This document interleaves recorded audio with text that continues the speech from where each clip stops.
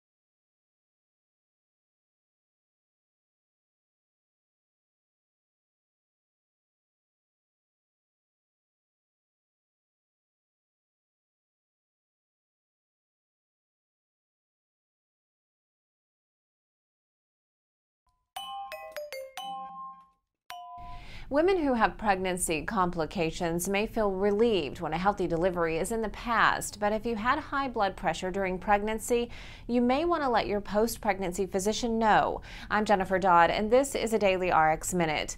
A recent study found that women who had pregnancy complications related to high blood pressure were more likely to have risk factors related to heart disease and diabetes a few years after giving birth than women who didn't have high blood pressure during pregnancy. Tell your primary care doctor if you had preeclampsia. For Daily RX TV, I'm Jennifer Dodd.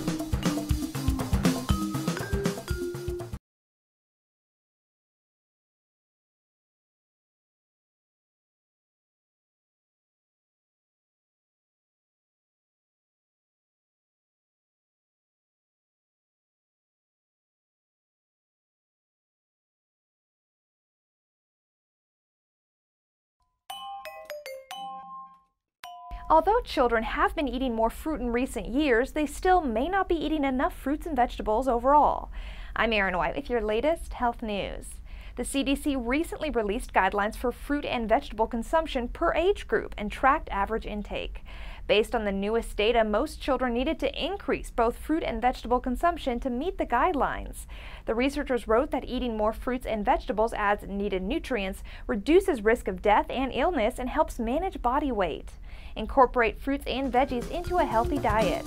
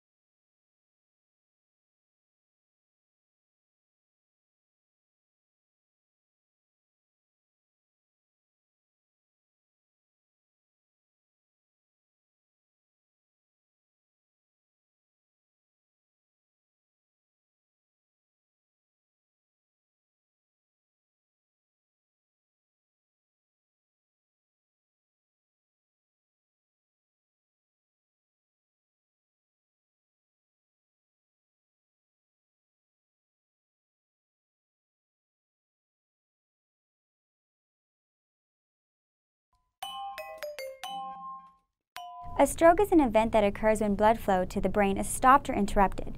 Decreases in blood flow to the brain can cause symptoms including sudden numbness, confusion, difficulty with seeing and speaking, and abrupt severe headaches. There are two general types of stroke, ischemic and hemorrhagic. Ischemic strokes are caused by blood clots and may block blood vessels in the brain. Hemorrhagic strokes are caused by broken blood vessels in the brain that result in bleeding and loss of blood supply. Patients at risk for strokes include those that have high blood pressure, high cholesterol, or diabetes. Alcohol abuse, illegal drug use, and cigarette smoking have also been linked to significant increases in stroke risk. Strokes are serious medical emergencies and can often be difficult to treat. Some strokes require blood thinners and other medications to prevent future blood clots. Others may require surgery or significant prolonged care. Post-stroke rehab is often needed to help patients overcome disabilities that result from stroke damage. The best way to deal with strokes is to prevent them from recurring at all. Eat a healthy, balanced diet, monitor your cholesterol carefully, and get plenty of appropriate exercise.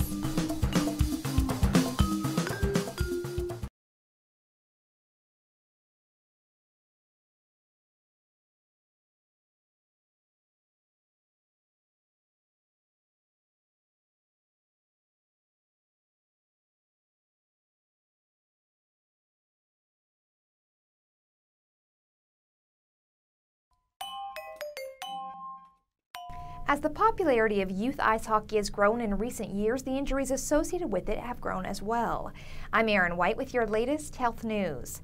The American Academy of Pediatrics wrote that one of the most important ways to reduce injury risk was to expand programs to prevent body checking in the sport. Body checking is deliberately obstructing an opponent by putting one's body in their way. Dr. Michael Ishitani, a pediatric surgeon at the Mayo Clinic Children's Center, says due to the fast, hard-hitting nature of the game, people often ask what kinds of injuries might happen to my children. The most common type of injuries were fractures, which may require splinting, casting, or even an operation to treat. The next most common type of injury was traumatic brain injuries, or more commonly known as concussions. Speak with your child's coach about safety rules in their sport.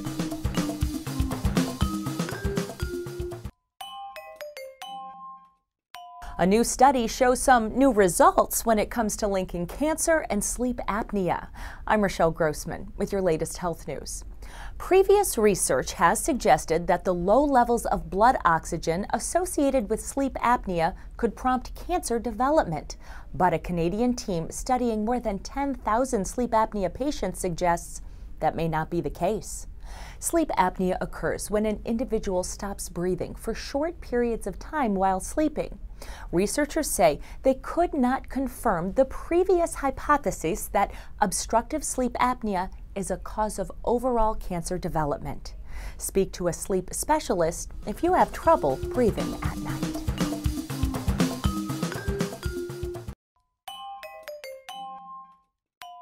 By translating health information into a consistent, easy-to-understand language, the DailyRx News Network enables you to take control of your health. Sign up for the DailyRx newsletter to receive the latest health news and videos right to your inbox every morning. For trusted, research-based health news, join us at dailyrx.com. Your health starts here.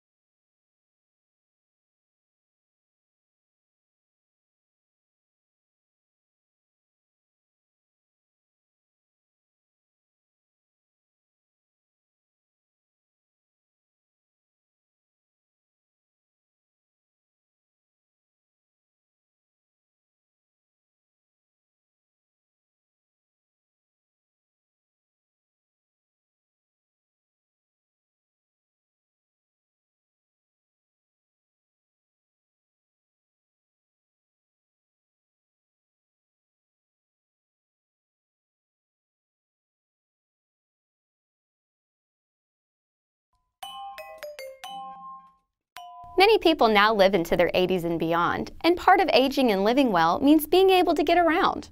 Orthopedic surgery to help patients who are 80 and older get around hasn't always been considered a safe option, but that may change. I'm Valerie Cabot with your latest health news. More people 80 and older are undergoing orthopedic procedures and recovering well, a new study shows. Although any surgical or medical intervention becomes more risky with advancing age, the morbidity and mortality associated with the described procedures are well worth the risk when weighed against the variable of mobility. The doctor noted, when we lose mobility, our muscles and skills deteriorate, putting us at a greater risk for various mental and physical ailments, as well as simple falls. They suggest walking and doing yoga to add years of vitality to a person's life. Learn the treatment options for an orthopedic condition.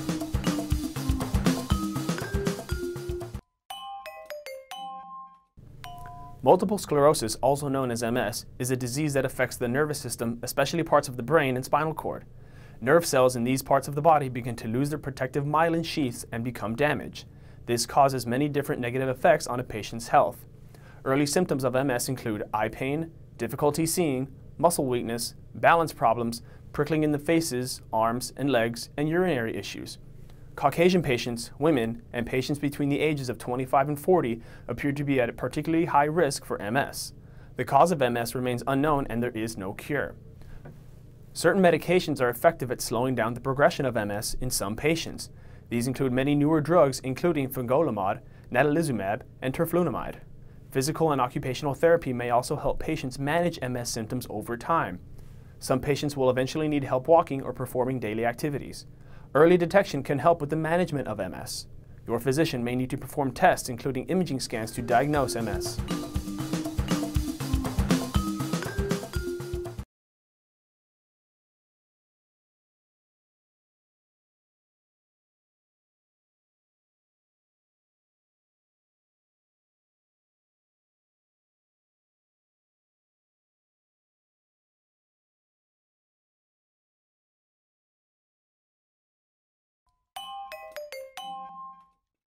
Here is some good news for Americans waiting for a kidney transplant. Older adults who donated kidneys were not at an increased risk for heart problems, kidney disease, or dying. I'm Miranda Savioli with your latest health news. A newly published study from the University of Pennsylvania found older kidney donors did not have a different survival rate when compared to non-donors. There was no difference in rates of heart and vessel disease between the two groups, nor was there an increased risk for diabetes, low thyroid function, or osteoarthritis for older donors. However, older kidney donors did have a 53% greater chance of being diagnosed for non-melanoma skin cancer. But the study's authors feel this may be because donors might visit their doctors more often. Speak with your doctor if you are considering a kidney donation.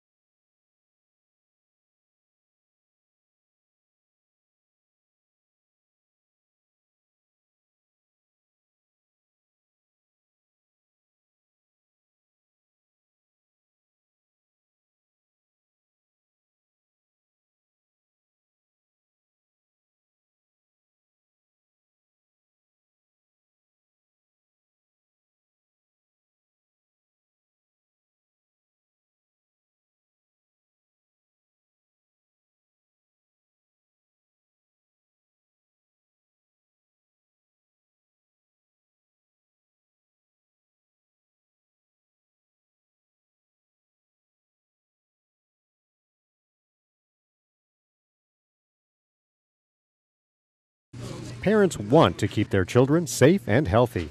So Dr. Ari Brown reminds her patients that vaccines are important, safe, and effective. The truth is that vaccines are very safe and vaccines do their job. And the diseases that they are protecting against are quite real. That's why doctors of the Texas Medical Association started the Be Wise Immunize program. They've given more than 100,000 free or low-cost shots to Texas children. Vaccines have been one of the most important ways that we've been able to prevent serious illness and death in children. Texas Medical Association, improving the health of all Texans. COPD, otherwise known as chronic obstructive pulmonary disease, is a condition where the airways to the lungs are blocked from performing as well as they should. COPD may only cause mild symptoms at first. COPD symptoms include a cough that produces a lot of mucus, shortness of breath, especially with physical activity, wheezing, and chest tightness. Without proper management, COPD symptoms can become more severe and can even become life-threatening. A large portion of patients with COPD are active or former smokers. Long-term exposure to other lung irritants, such as air pollution, chemical fumes, or dust, may also cause or worsen COPD. There is no cure, but many treatments may help relieve symptoms. Bronchodilators, inhaled and oral steroids, and tiotropium are safe and effective medications often used. Oxygen therapy, surgery, or even lung transplants are sometimes necessary for certain patients. Patients with COPD or those trying to prevent COPD should avoid smoking or working in settings with poor air quality. A healthy diet, proper exercise, and other healthy lifestyle choices can also help prevent or manage COPD in many patients.